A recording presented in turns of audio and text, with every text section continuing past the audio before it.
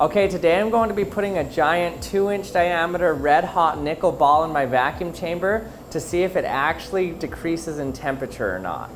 So I have here a 2-inch diameter nickel ball. Well, actually it's a steel ball, but I looked in the YouTube dictionary and any shiny metal ball that you heat up to 1,000 degrees is by definition a red hot nickel ball, RHNB.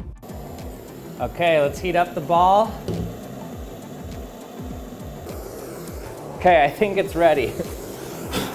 Okay, let's see what happens when we set it on someone's hand. So this is a hand I bought online. It's for tattoo artists. It's supposed to replicate human skin so they can practice doing tattoos on it. And I bought it to test what happens when you put a red hot nickel ball on it. 3, 2, 1.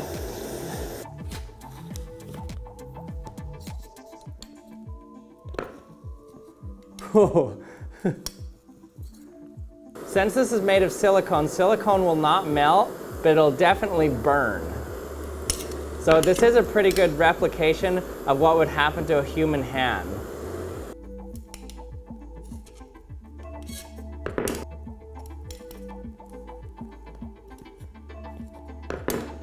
So look at this. This looks horrible. The hand is just charred. So it's still covered with white from the silicone, but it should work just fine. Here we go.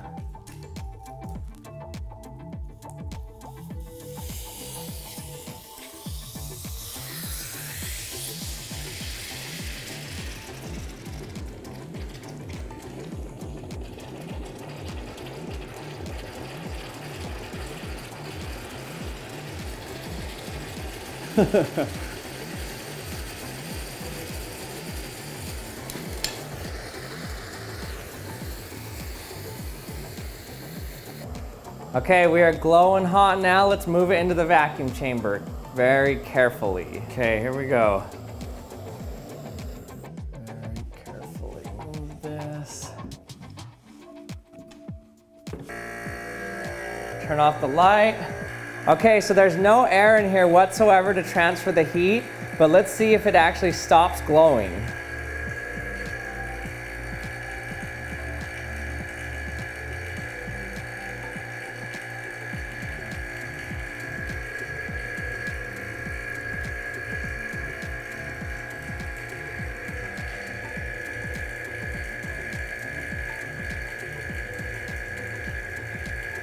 So I can feel heat coming out of that, even though there's no air in there. We're at a complete vacuum now.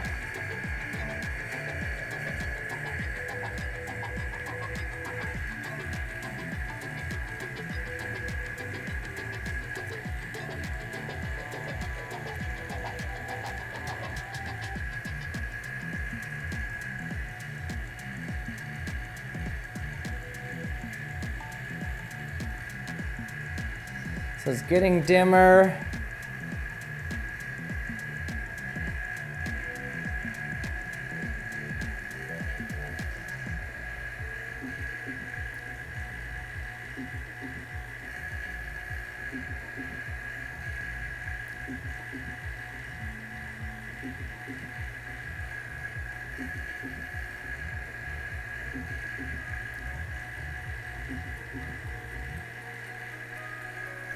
So right now there's absolutely no medium to transfer this heat through, yet it's still losing heat somehow.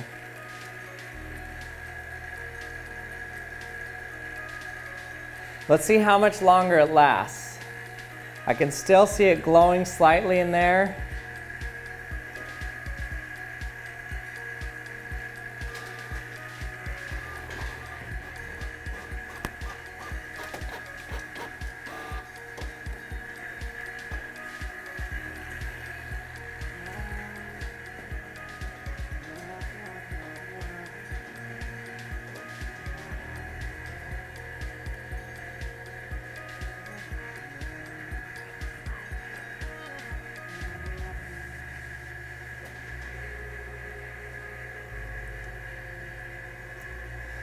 Okay, I'm not seeing any light coming from it anymore. It's a little dim red right now.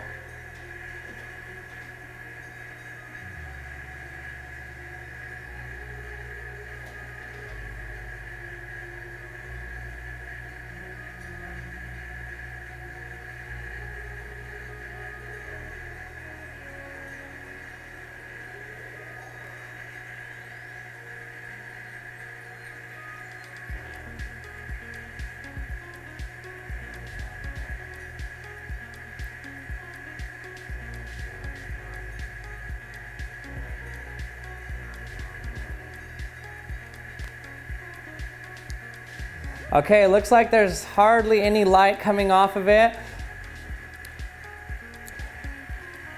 So it's now dropped below the temperature needed to emit the red light. It's moving now into the infrared range, so which means it's cooled down quite significantly from what it was when we had it in the vacuum chamber. And now as I fill the walls of the vacuum chamber, they're warm. Okay, let's let in some air. 3, 2, 1.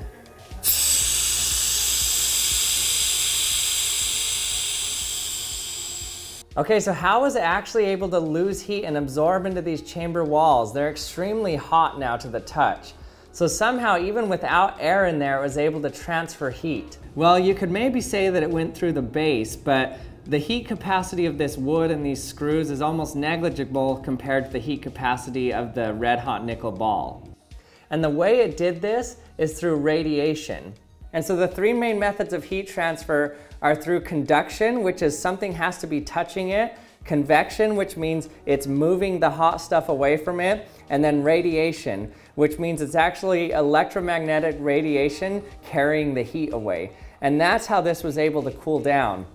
And so these walls were absorbing all of the infrared radiation coming from that, actually cooling it down. Now, if you're surprised that this was able to transfer heat so easily without air around it, it's not that surprising if you actually remember the sun.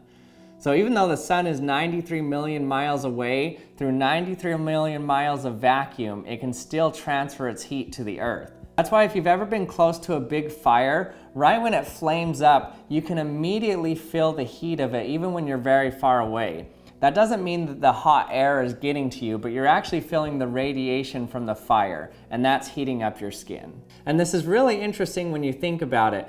Basically, it means that no matter how far apart things are, even if there's no medium in between them, eventually they will all come to equilibrate at the same temperature. In fact, it even gets worse than this. Right now, the universe has pockets of hot things and cold things, but because those things are always radiating heat, the hot things are radiating heat and the cold things are absorbing it, that means that eventually everything in the universe is going to equilibrate at the same temperature. And when things are at the same temperature, that means you can't do any work. And this is called the heat death of the universe. But it's predicted that the heat death of the universe is extremely far in the future, about 10 to the 100 years away. Hey everybody, thanks for watching another episode of the Action Lab. I hope you enjoyed it. If you did, remember to hit the subscribe button, hit the bell to be notified when my latest video's out, and head over to theactionlab.com if you haven't yet to check out the new Action Lab subscription box. Thanks for watching, and I'll see you next time.